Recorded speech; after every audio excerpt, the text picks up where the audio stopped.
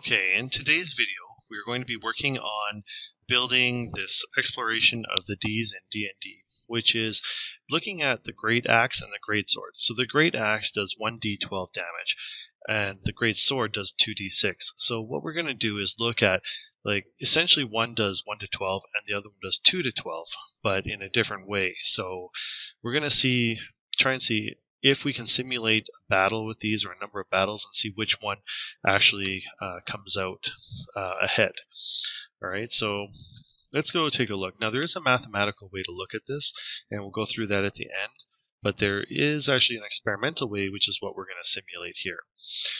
Okay, so the first thing we need to do is we need to install or get our random number generator online. So we're going to start by saying srand time 0. Okay, and that will get everything going there. Now, the big thing is that up here, we're going to need to hash include some libraries, because otherwise the computer won't know, or the compiler won't know what those things are. So we need time.h, and we also have to hash include the C standard library. Okay. So once we've done this, what we can do is we can first start by setting our Great Axe damage. Okay, so we're going to say int Great Axe DMG, so Great Axe damage is equal to, and then what we'll say is rand, okay, modulus max minus min plus 1 plus min. Now, this will work, but we have not actually set our max and min yet. So we have to say int max is equal to 12 and min is equal to 1. Now, up until this point, you may have seen these declared on two separate lines, but if you're declaring variables all at once, then you can do them of the same type. You can do them on the same line, separated by a comma. All right, so we're going to run a test here. So we're just going to see out Great Axe damage, and we're just going to see if it actually works here. All right, and too few arguments. Oh, I forgot time 0. There we go. Okay, so we got a 1, 2, 8, 12. All right, so it's looking pretty good. I'm fairly confident that that is working correctly. Okay, so what we'll do is we will say, we'll put this part here, so weapons test. All right, and we'll actually double endline this to make it look a little bit nicer. Okay, and we'll say Great Axe.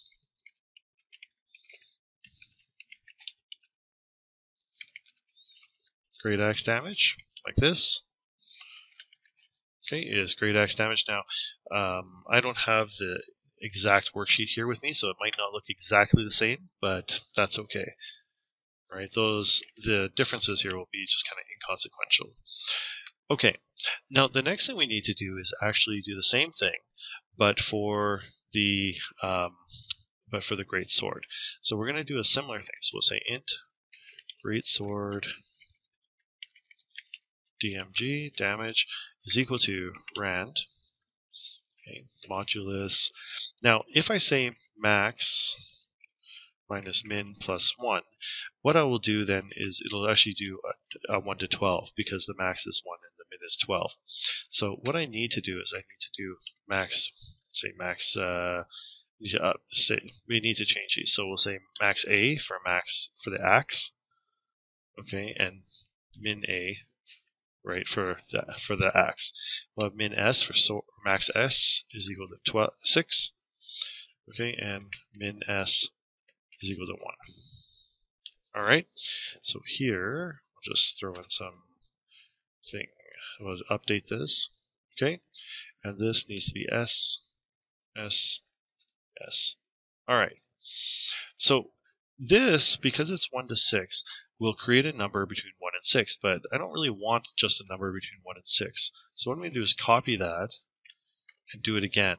Okay, so I got one random number from 1 to 6 plus another random number from 1 to 6, and that will give me a number from 2 to 12. Right, so going to say C out, great sword damage.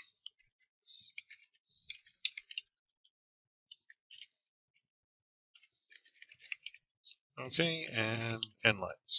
All right, so we're going to run a test here and see if it works. Hopefully it does. Okay, so I got 1 and 12. All right, let's see, 8 and 9, 6 and 8, 9 and 10, 4 and 9. Seems to be working out. 10 and 5 yet. So before I kept on running a test because the first one was always lower than the second one, but now I have one where it's higher than the second, so I'm confident that it's actually working. Okay, let's take a look. So where do we go from here? We had to say which one won. So we're going to say if great axe damage is greater than great sword damage. Okay, then we're going to say C out great sword or great axe wins. Okay, so there we go. End line. We have an else. Okay, so else if the great. What I'll do is I'll just actually copy this to make it a little bit easier. Okay, so but just change the sign. So okay, and we actually could have just copied the whole thing. Oops. Okay, and this is for the great sword. Great sword wins. Okay. Now, else, now if neither one won, that means that it had to have been a tie. So then what I would just say is like a tie. Alright, so let's run it a few times and see what happens. See if we can get one of each case, although I'm not going to keep going over and over again to get a tie. Alright, so let's rebuild. Okay, so we have great sword wins. Okay, great sword wins. Great sword wins. Wow, okay. Great axe wins. Okay, and I would like a tie, but it's going to be very difficult to actually make that happen just on purpose, like, you know, just from running, because the odds of it is just very unlikely. Okay, so anyways, but it looks like it's working, and I'm confident that everything looks okay. All right, so the next thing to do that we're going to do is run this test 1,000 times. Okay, and so what we're going to do is we're going to say int counter is equal to let's say 0. Okay, we're going to make a do while. Okay, so we're going to say do while counter is less than 1,000. Now there's different ways you could write it, and that's okay if you did it in a different way. Okay, so counter plus plus. Okay, and so this will loop 1,000 times.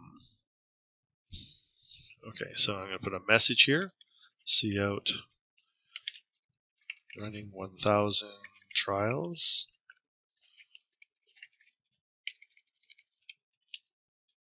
Okay, so something like this. Okay, so what we're going to do is actually just simulate this again. All right, so what we need is we have to generate new numbers every time. If you don't generate new numbers every time, then it's just going to calculate the same numbers, and that's not really what we want. All right, so we're going to generate new numbers each time, and then we're going to use these if statements here.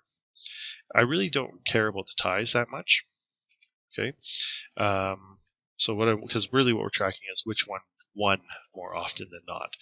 Okay, so I've got my if else. Okay, now I don't really want to print these out, okay, because if I do, it's going to just create a massive list that's going to go so fast, and I'm not really going to read this anyways.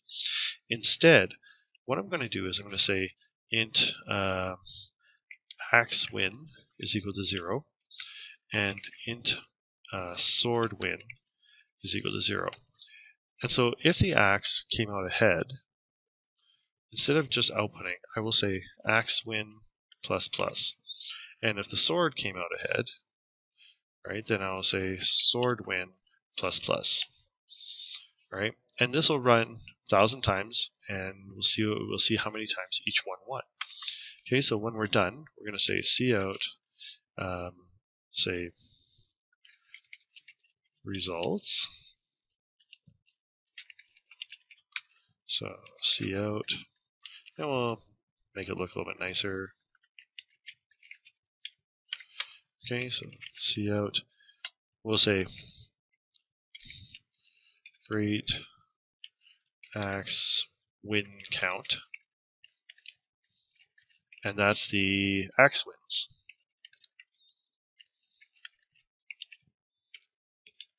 Okay, and we're going to do the same thing, cout great sword win count, and that will be the sword wins. Okay, and I made a mistake in my variable here because this is not wins, it's just win. All right, and let's run it and see what happens. Okay, so we have 415 and 485. Now, if the astute people here will notice that that only comes to 900, and we ran, well, it says 100, but it's actually 1,000 trials, right? So there we go. Okay, so what happened? All right, well, what would have happened then is we got 1,000 ties. Okay, now we can test that by saying int ties is equal to 0. Okay, and then here, what I'll do is I'll just put out this test code here, and we're not going to actually include this in our final product. I just want to verify that everything is working. Okay, so I'm going to say else ties plus plus. All right, and we'll run it again, see what happens. Okay, so in this case, we have 412 plus 503. That actually sums to 915, and we had 85 ties. So that actually seems to work out correctly. Okay, run it again, 419 plus 495. So that comes out to 914, right? So yeah, it looks like it's right.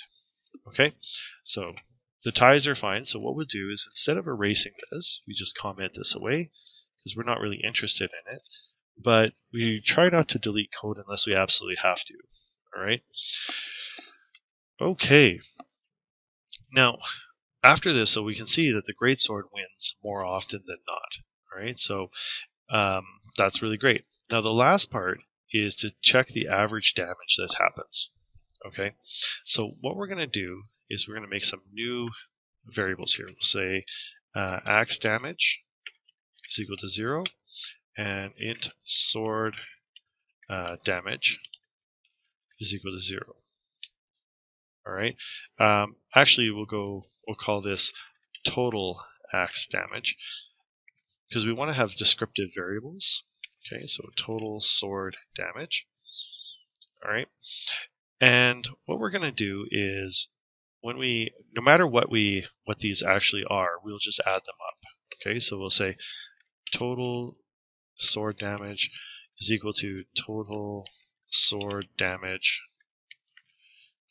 plus the great sword damage. So our total sword damage is going to be equal to what it was before plus the new damage that we're adding on. All right.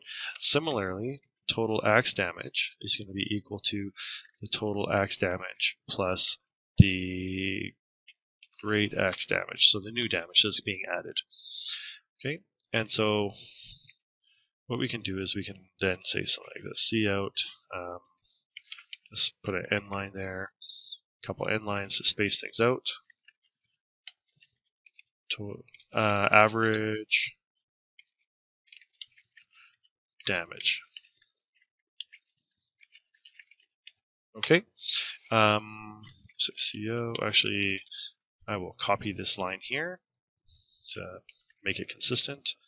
Okay, let's just see how it looks. Okay, so it looks okay. Probably use like a little bit longer of a line, so just add like 1, 2, 3, 4. 1, 2, 3, 4. Okay, run it again. Okay, it looks okay. Maybe one more each. All right. So how do you calculate the average damage? Okay, well, what you do is you say cout. Okay, and we're going to say for the great axe, Okay, the average damage was going to be its total damage, total axe damage. Now, we ran 1,000 trials, so we're going to divide it by 1,000. All right. Now, something's going to happen here, and I'll explain what in a minute. Okay, so let me just write this out, and then I'll explain what's happening. So, great axe, great sword.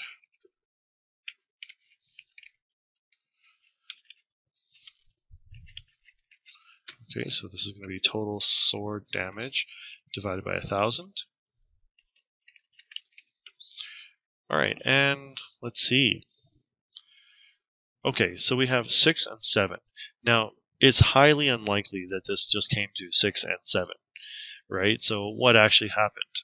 Right? Well, it's actually just getting rid of the decimals, and the reason why it's getting rid of the decimals is because it's an integer. Right? So what we have here is total axe damage, which is an integer, and we're dividing it by another integer. To the computer, that makes an integer. Same thing here. Okay, so what we're going to do is we're going to change this to 0.0. Now, 1,000 and 1,000.0 might seem the same to you, but to a computer now, you are telling it that this is an integer divided by a double. And because it's an integer divided by a double, then it gives a double. All right, so we'll see how that changes the program. You can see now we've got the decimal places. And at the very beginning of this task, I talked about whether or not this would actually make sense, right, mathematically. I said we were doing it experimentally. Okay, well, if we look at it, the great axe does between 1 and 12 damage. So if you add 1 plus 12, that's 13, and you divide it by 2, right, that's going to be 6.5. So that means on average it does about 6.5 damage, right? And that's exactly what we'd expect. Now, for the great sword, it has a bell curve, right? And with the average at 7, the most likely number to roll when you're rolling 2 6-sided die is a 7. Now, you could get an 8, for instance. That's the next most likely thing.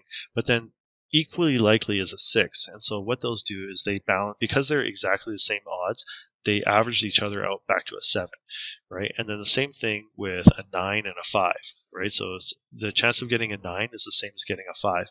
And so you have 5 plus 9 is 14, divided by 2 is 7. So the average all round on two 6-sided dice is a 7. And so you can see experimentally, we're actually getting really close to that. So it's almost 6.5 and 7. Right, run it again.